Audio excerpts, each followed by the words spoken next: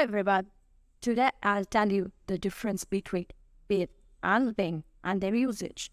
So basically, been is a past participle form of the verb be, and being is a present participle form of the verb be. Okay.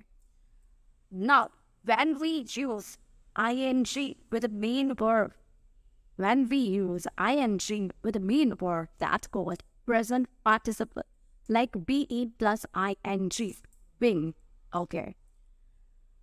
And been is a simple third form of verb be, or past participle of the verb be. Now, where to use been and where to use being? Been is used to describe something already happened. That type of use been. Like, we use been with have, has, and had. Like, I have been sick from last 7 days. I has been there to Paris since last Sunday. She has been weak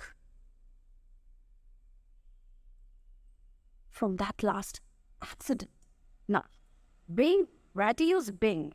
Being is used to describe the current situation or the current occurrence, or